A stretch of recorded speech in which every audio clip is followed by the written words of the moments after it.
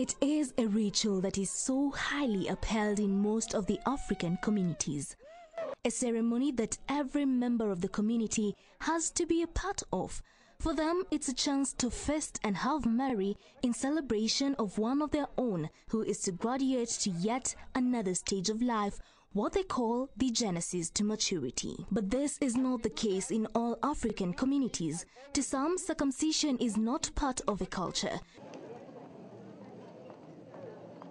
Being the month of August, most dwellers of Nambale in Busia district become uneasy, for it is known to be the month where some men who have never undergone the cut get forced to get it. Here's what happened last year.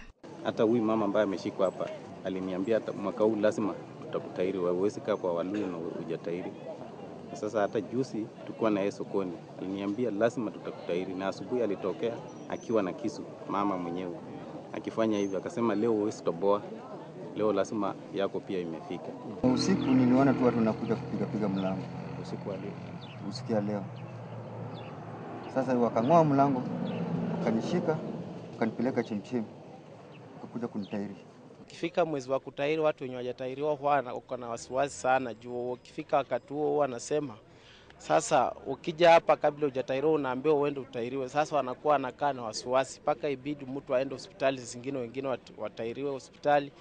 Wenye wanaogopa sasa ndio inakujanga inafika kati watu wa barabara ndio wanakuja kuwashika kuwamalizia tu barabarani.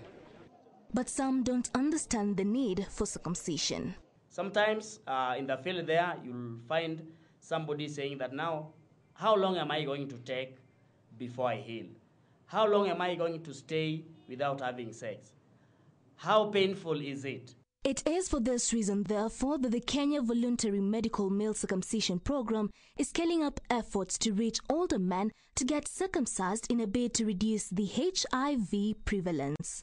However, getting the cut doesn't guarantee 100% protection from contracting the HIV virus. The VMMC reduces somebody's chance to get HIV infection by 6/10 or 60%. Medics say that male circumcision has numerous benefits to the woman too, in that it reduces the risk of the woman contracting sexually transmitted infections and cervical cancer, amongst others. So their advice to all men is, it's never too late to go for the cut. Malaa, Kivila, KTN Saturday Night.